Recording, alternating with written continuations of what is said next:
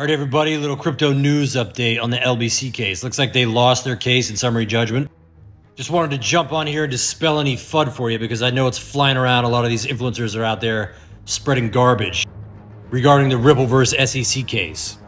First off, the only people you need to listen to are John Deaton and Jeremy Hogan. He runs a YouTube channel called Legal Briefs. I highly recommend you follow it and listen to him as well. This is John's tweet right here about the case, saying that basically the SEC has won, deemed a security when they were selling it, and that this is probably going to be something the SEC uses as case law going forward. What I want to go over is right here. John is clearly stating this case will not change the outcome of the XRP case, so don't let it bring your spirits down, even though the majority of influencers and XRP hitters are out there spreading FUD right now. John and his team tomorrow, we're doing a live stream. I highly recommend you jump on there 5 p.m. Eastern Standard Time with cryptolaw.us, one of the organizations he helps run.